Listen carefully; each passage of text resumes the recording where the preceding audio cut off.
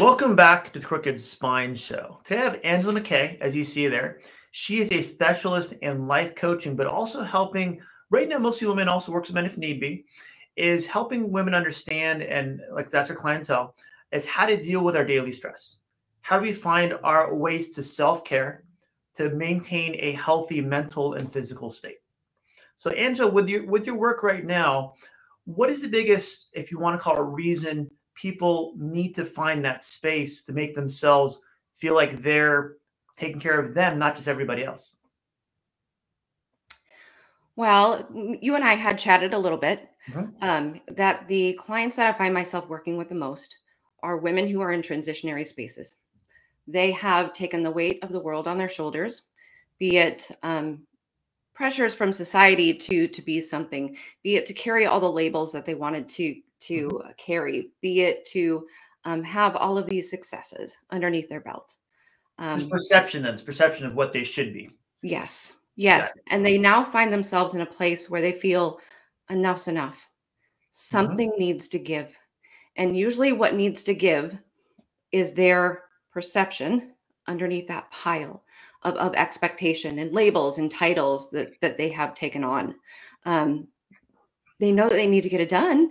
All of these things exist, they are there, but they're ready for change and they just don't know how to get out from underneath all those stressors that they're feeling to really find that change within their everyday existence. So I Wow. do take that self-care, self-discovery focus when I'm working with these women in the coaching. And when they're in that, if you want to call it, stress state, what is their body going through? What are they feeling? What are their physical and mental, if you want to call it, challenges at that point?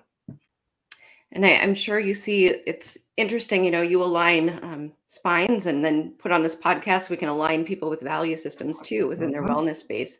But they'll see physiological impact with that, and they'll also see mental impact. So anxiety and depression aren't unheard of. When you're operating against your value system just for the sake of getting something done, your body will start to feel that and that impact over time. You'll get the anxiety and depression and resentment, a lack of patience. Um, Mhm. and then, in the physical sense, those heightened shoulders, I'm sure you work with that all the time, All the time. all the time. The heightened Mhm. shoulders, that racing heart as you're going through some of those other symptoms.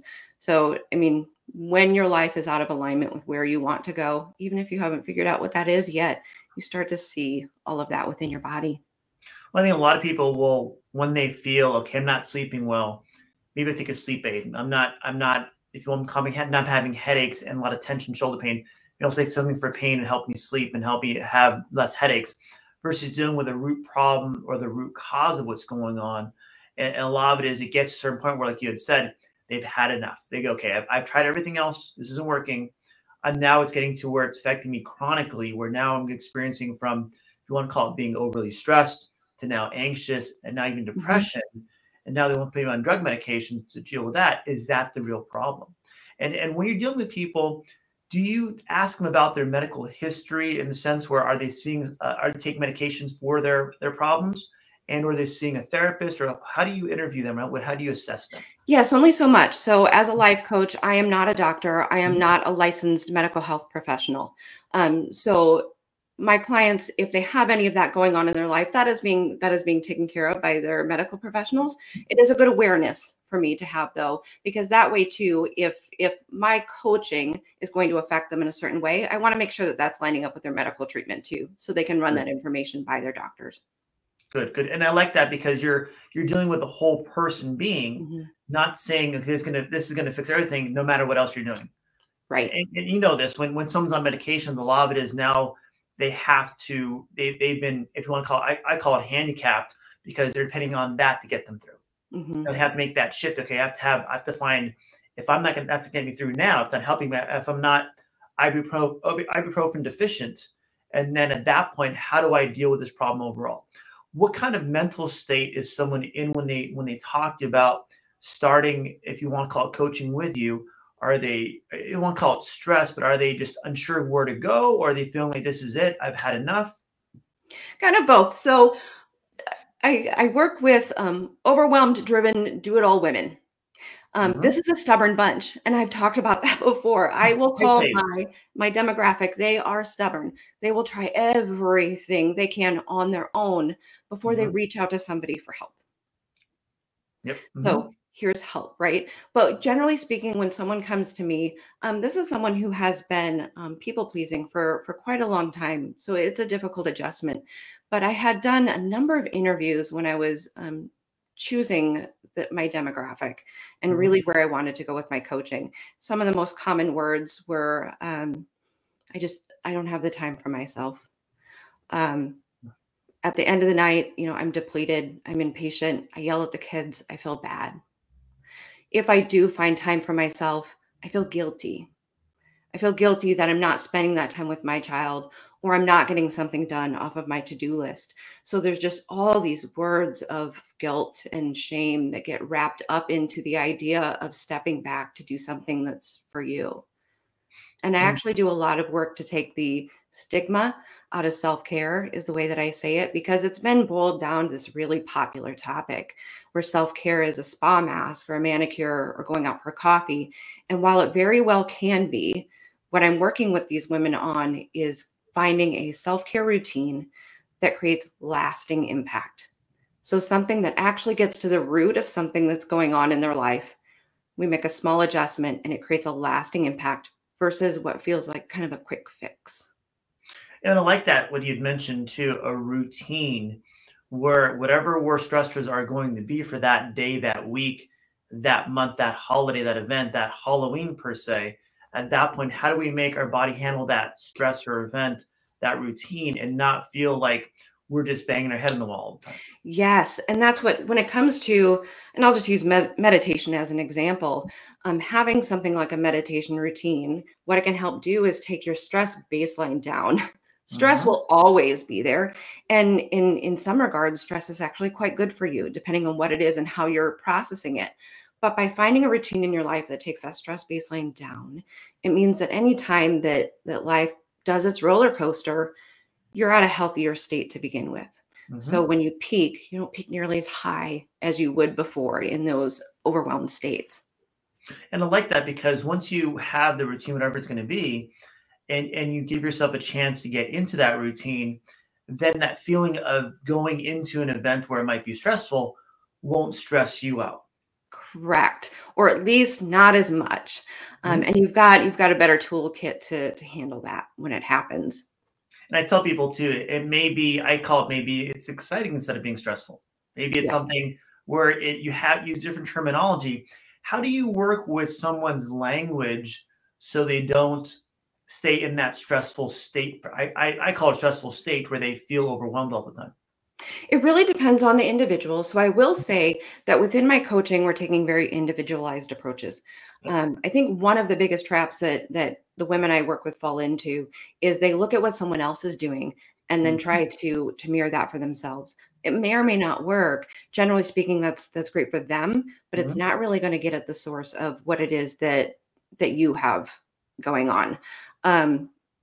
So your question, repeat your question again, so I don't get off track. Is how do we find certain terminology that helps someone change their language to help change their routine, what they're used to, that's got them in that stress state, in that overwhelming, if you want to call it environment, to more of a better language to help them stay out of that? Great. Okay. So, I mean, that's part of the powerful questioning and coaching that you get to do. So those, of course, come up in a moment where you're taking an exact situation and kind of giving them a question that serves it in a different way.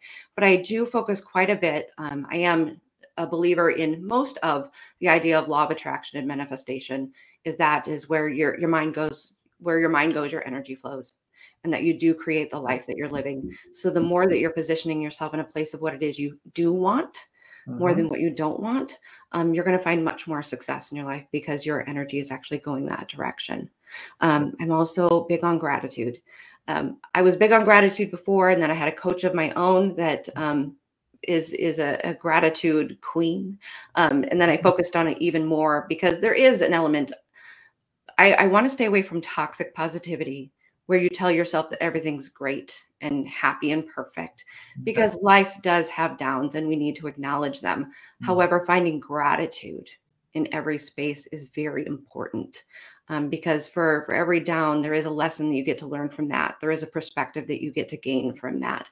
So I'm big on gratitude. So I would say both of those are ways that we start to shift mindsets and language Good. from those more negative cycles that we find ourselves in.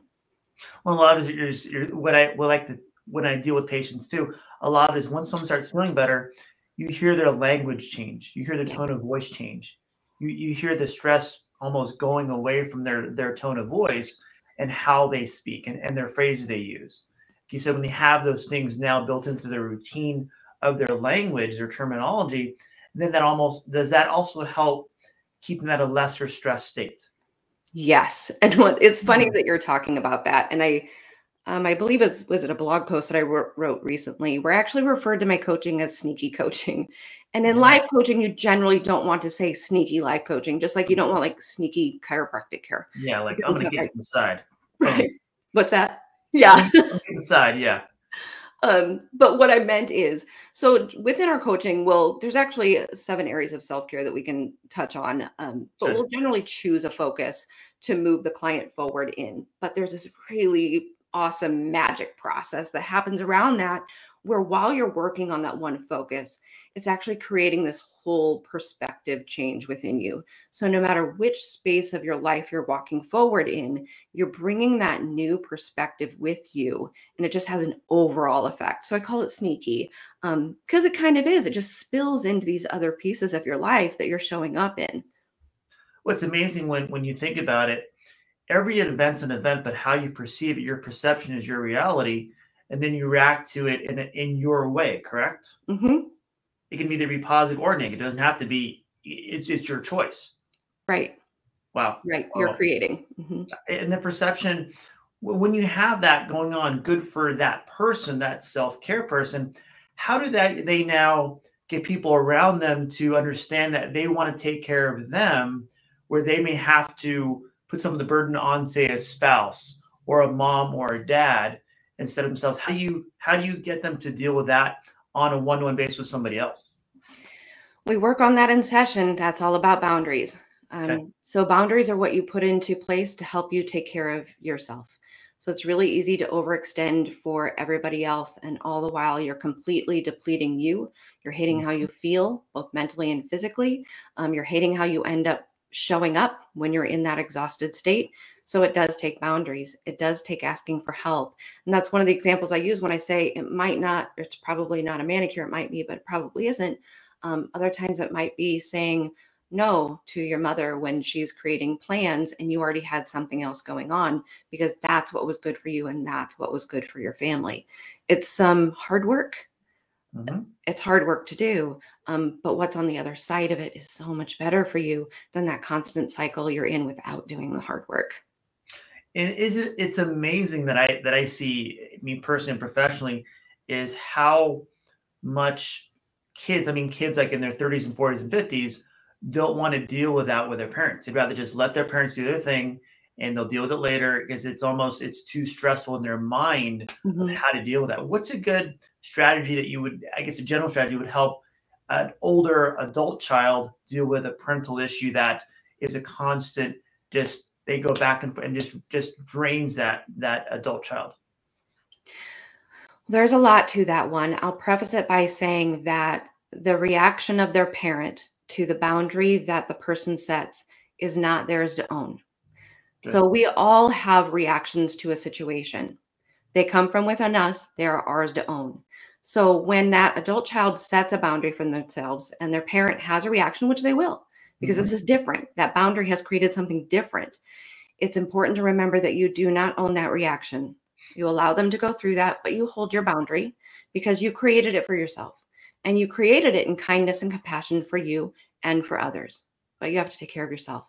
A lot of it comes down to clear communication. It requires being vulnerable, Mhm. it requires being authentic, it requires being compassionate and empathetic. So it's all about creating that conversation that's not coming from a defensive place. It's just coming from a place within you where you know what's right for you and having that vulnerable conversation with the person that you love and want to keep in your life, but you need to lead a healthier life. And that alone right there, I think would probably help a lot of people in general, especially dealing with maybe a family issue in their personal family, their husband and kids, what have you, dealing with another a parent on, say, a mom's side. And with that too, you'd mentioned in a loving way. Hmm. How do I want I'm gonna say how do and with that mindset of again not owning their response to your boundary, is that hard for a lot of people? Oh, yes. Yeah. Because I mean, so many of us, when things are just kind of set up in a way where Hmm. you take ownership of somebody else's feeling. Hmm. You feel something from them, and then you feel the need to kind of fix it. So I talked about people pleasing. That's right at the root of people pleasing. You want to make sure that others feel good. And Hmm. sometimes you do that at the expense of yourself. It sure didn't make you feel good, but you made them feel good. And all the while, like I said, you're losing yourself a little bit more every time that happens. And you almost want, and again, that's going back to the expectation of what was expected before, but now I'm going to take care of myself. How do I change that? Is that make somebody uncomfortable? Changing, Just in general, dealing with self care, the yes, expectation of going, why would I want to take care of me? yes. Hmm. There's generally a lot of resistance, and it comes in the form of excuses. Hmm. The excuse of, I don't have the time. There hasn't been a single person that I've worked with that we haven't found the time. It's just a matter of escaping the cycles and the mindsets that you have yourself set up in. It's also really easy to say that when you're not sure how to do that thing. If you don't know how, and it's just this big ambiguous ball of, Lord only knows what, then you're just gonna say, yeah, I don't have the Yeah. time for that. It's time not only for that to build a routine, but also time to figure out how to build a routine. And that's your job, correct? Yes, I help them to build the routine. And then there's also the other side of it they want to escape from, that they know they might have to do something hard, like ask for Mhm. help. Mhm. And then when they do that, by working with you as a life coach in that scenario, in your special, I don't call it special field, Mhm. does it help someone get there faster? Yes. Hmm. Um, we all thrive in accountability.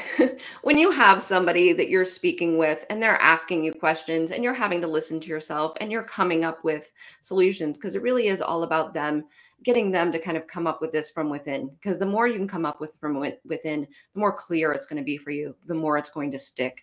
So, working with a coach, you're able to actually get some of that out, find a place to go, form a plan, and then have somebody who's saying, how did it go? So you know that that piece is coming. Hmm. There's just that space too between a coach and a client where you get to speak in ways that you don't necessarily speak with anybody else. It just opens it up. We create the space for that thought process and perspective to happen. I think you're helping a lot of people understand it, like I said, especially women at this point, I need to find a way before I have a health condition, before I, for example, now want to call it act out against my kids or my husband or somebody else before it becomes a major issue. So at that point, I don't have to get there. And you're giving him, you said, the step-by-step process how to do that. What is your is it 7-step care plan? Yeah. So on my website, there's a free guide that's called 7 Ways to Self Care. And if someone isn't quite ready for coaching, and like I said, I work with a demographic that would rather go for the resources first, I do have this guide there. I 7 ways sounds like a lot. So you think 7 ways to self-care, I can't even think of one. Why would I want 7? Well, the 7 different areas I generally find when I work with a client that there's one. There's one that if we work in that space, it will create the most impact for them overall. And the really great thing is that there's a lot of crossover between that 7. So if we work on one, we're generally touching on a couple of others too. But when I'm talking about finding that meaningful time for yourself, that time with lasting impact, it's a matter of finding where we're going to get that from. So, for any of your listeners, if they want to grab that guide, they sure Right. can. It goes through the 7 ways of self care. It talks about what self care actually is, so you Mhm. can get yourself off on the right foot. And it has some kind of probing questions for each area for them to reflect on, to see if they connect with, so that they by themselves can start thinking a little bit more about what they can change in their lives to start feeling better. And what I like a lot, I mean, and we all know this isn't a secret. Women are a lot smarter than men. That's just, it's a, what it is. I'm not Okay. going to disagree with you. Good, good, good. I hope not. Now we'll have to debate that later. A lot of it is you're going, like I said, women are going to go and search ways to do it themselves first. But I think they're going to be more likely to ask for help also. So when they ask for help, they're asking from a due diligence standpoint. They've done their own work. Okay, I've gotten so far with what I can do. What else can now Angela give me to get to that point? Yes. And that's a lot of the women who come to me in that coaching, they're at the now what? Mm-hmm. So I've read this, I've tried that, I keep reading, but now what? How do I get myself going forward? And I And think I love that. I love, because I mean, they're coming with this knowledge behind them. You're not coming from a place of, I've done something, now I have to figure a way to get out of here. I'm trying to find the next step. And when they're doing that, what does it take? I don't know if there's a way to generalize it, a time frame that you'd want to work with someone to see those lasting routine changes become part of the lifestyle to maintain a physical and mental healthy state. Yeah, I've got two different options that clients can choose from at first. If they're not ready for a full coaching commitment, I do have what's called a Feel Better Now assessment. It's a single session in which I have them do a self-care assessment. We try to find that one area of impact, implement something small so they can feel better now is what that one session is for. However, it's really the coaching journey where they're going to see the most impact. I have an 8-session coaching journey that I meet with clients every other week. So we're together for about 4 months, but we're very intentional in that package. So we spend, and it's basically 2, 2, 2, and 2 in each one, but it's really just dependent on the client and where they are. But the first journey is, where are you? So we can look at where they are right now. What is your routine? Where is your time spent? Where are you feeling those stressors? How are you feeling? So it's just an assessment of exactly where they are. The second is who you are, and it's my favorite.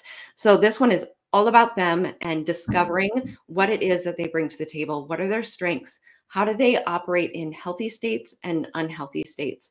It's a really strengths-forward approach and a value-based forward approach that allows for them to really get in touch with who they are, because they've lost it. So what are these things that you bring forward? How do you use them best for others? How do you use them best for yourself? How do they align with this where you are stage of what you're doing every day? Then we go into where are you going, so we can really pick a focus for them and start making forward progress with everything that we've learned to change their schedule up so they have that meaningful impact. And then we do leave time at the end to make sure that that's really working for them. I want enough time to ensure that, let's say they started a journaling practice, a very specific journaling practice. They're doing it, but it's just not connecting. We want a little bit of time to tweak that. So by the time they're done with the coaching journey, they feel good about where they are, and they feel good about how to handle it as it changes going forward. They almost found their strengths and go, how do I make those? And if I'm summarizing it properly, let me know. Find their strengths at that point, they can work on those to help build that routine into their system. And you also give them I want to call it homework, to work on that skill, practice that skill, become part of the routine. So in 8 weeks, you've built enough of their, you have helped discover exactly what works for them. Now they can stick to that over the next 8, 10, 12 weeks, year, and help get that level of lowered stress state so they can handle their stress of their day. Yes. So strengths-based and value-based. So there's a lot of asking why you're doing what you're doing. Once you've learned more about your strengths and your values, it's much easier to look at what you're doing throughout a day and ask yourself, why am I doing that? That doesn't align with who I am, with what I value. So why am I doing that? And how can I do it differently? So there's a lot of evaluation that happens there. So like I said, within that who are you phase, it's really a recentering so that you can measure everything that you're doing from that point forward on what you found there and how it makes you feel. Your body has an emotional guidance system. And once you start learning more about yourself, you can really feel if you're in line with that or if you're working against it. You're allowing people to put it per se on paper of what their values are. And then, like you said, live by them in your daily routine with their family, with friends, whatever it might be. So that point, does that change their state in 8 weeks or at the end of 8 weeks? All throughout. So I mean, it's funny because, like I said, I have this systematic process, but it's Mhm. from day one that you're already starting to think of things Oh. differently, and it's because you're having these conversations with somebody who's kind of turning your words back to you. So from Mhm. day one, you're already starting to feel this as you go along. And I do have, of course, there's homework with sessions, and then there's between session check-ins that I do on those off weeks, just Good. asking about mindset and asking them to kind of perform some different exercises to get Mhm. them thinking differently about their day. You're almost giving them a way to change their mindset and over a period of 8 weeks. Is the 8 week session, are the sessions about 4 or 5 hours long, or how long are your sessions normally? 45 minutes to an hour. Wow. Eight Okay. sessions. So it's 8 sessions of 45 minutes to an hour every other week. And I mentioned, we didn't mention, I'm a tarot reader as well.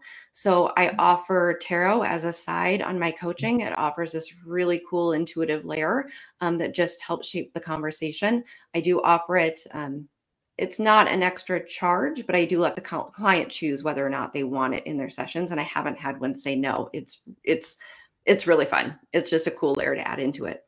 You're spending not, I'm going to say, not a lot of time with somebody over 8 week period, but also get that change. When you break it down time wise for them, how many people say that's not valuable? I would say That probably zero. That the coaching isn't valuable? At the time spent, in the sense where you're not spending a lot of time, so you're Oh, being very efficient with the client. When someone said initially that they just can't find the time for coaching, can't find the time to figure this thing out, that almost you've reversed that on them to now sneak in a sneaky way, get them to realize you've only spent four every other week for 8 weeks for an hour, and now we have all these changes for you. and we have all these changes for you. Yeah, and when it comes to coaching, so you look at these sessions, like, how can I possibly get change from this? Well, one, you're taking the time to dedicate Mhm. to yourself. You're doing it with a coach who has this specialty and is going to help you guide you into that space. All that while you're gaining the perspective of, well, I mean, one, you do know you have the time because you at least took time for a session, but you Yes. do have this time to start building into your life. And then, I'll always ask, if you're not doing this, then what will you do? Because Mhm. that feeling of being stuck is just one that will wear on you. And unfortunately, it starts turning into, like I said, one, a lot of resentment, and two, a Mhm. lot of negative self talk. Because if you can't break that cycle, you start beating up on yourself for it, as to it's you. For some reason, you can't do it. And you start with that negative self talk that, again, is a specialty in a lot of the clients when they come to me that they've built up. Specialty, not good. Well, a lot is you're giving someone an easy way and an easy, efficient time frame to now in 8 weeks see a huge change, a 180-degree turn in their attitude, in their Mm. lifestyle, in their ability to set boundaries and find a value system they can live by for a long, long time. What is the other plan? You'd said there's another plan besides 8 weeks? Well, it's 8 sessions, so Is it's that about 15 weeks because okay? it's every other week. Got it. Okay. I also have that Feel Better Now assessment, Okay. which is a Yeah. Okay. single session. Good. So that we're going to go through those 7 ways of self-care. There's an assessment that I have them take so that we can at least sit down and in one session find one simple thing to Mhm. adjust to give them that feel better now, to start implementing into their days. It's not going to have the impact, but it's at least something to get you going in the moment. And I think once someone goes through that one session, feel better now. Okay, now I know I can't do it on my own. Let me now figure out what else I can do in a 15-week period, 8 sessions. That's enough. Someone's time that I've seen allows enough time. At least and it has to be minimum of 2 months. You must say 21 days is not enough time for anything to actually see someone change their lifestyle. So now their mindset, their physical state, their mental state has now become permanent as their routine is what they're used to before they started with you. Is that correct? Yes. Yeah. So that Feel Better Now assessment is a really great appetizer. So like I said, it will give you impact in that single session, but most times what it's going to do is allow you to see, especially if you're thinking about that coaching Mhm. program and you're just not ready to commit, it's going to give you the opportunity to see if client and coach is a great fit, and if you feel that what you get from that session is going to give you that long lasting impact that you're looking for, if you go ahead and jump into the coaching session. So it's just an easier way to go ahead and get started and make sure that it's right for you. And what's a good success story you've had so far with a client after the 15 weeks, after the 8 sessions? Something you can share with us? Well, one of my favorites, and I'll share it with you because it's always one of my favorites, when the language that I'm using with the client becomes so natural to them that they start using that language when they're giving advice to others. That is my favorite part. So when they have become so familiar with boundaries and what that does for them, that they're recommending boundaries for their friend or their family or whatever it is, this language is becoming part of their everyday. That's when I mean, we're seeing true success at that point. They've really taken that information, they've taken it into heart, they've absorbed it into their life, and they're spreading it to other people. It's knowing the knowledge, but also understanding, then applying it, like you had mentioned. That point, now they're sharing the good news, I call it. Yes, and the other part of it is a lot of this is just rediscovering who you are and being comfortable and bringing that person forward. Because a lot of times within the people pleasing space, you've started to bury who it is that you are, and you're not authentically bringing yourself forward. Therefore, you're not living in alignment with your purpose. So what this process does is it really helps to bring you forward so that you are comfortable in being vulnerable, in being yourself.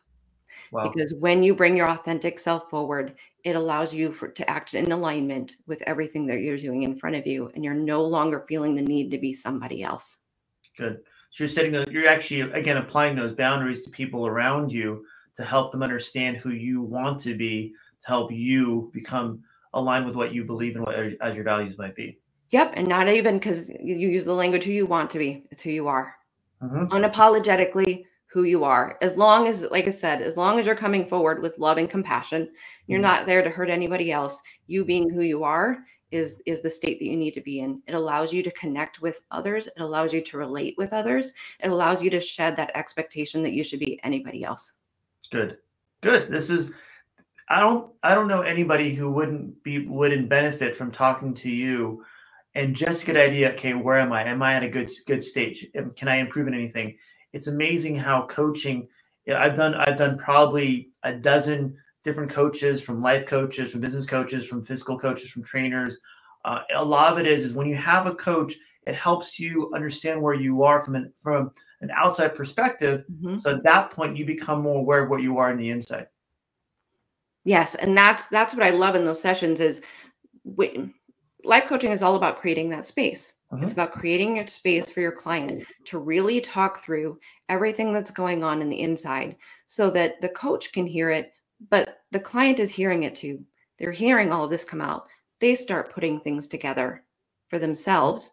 And there, in the spaces in which they have the blocks, the gremlins, the limiting beliefs, they have the coach to reflect that language back to them so they can start hearing it and putting those pieces together. It's just a really neat process. You can tell I love this. I love this. Because you help people. You help people from moving forward in their life, dealing with their family, and as if they have kids and a husband, everything else too.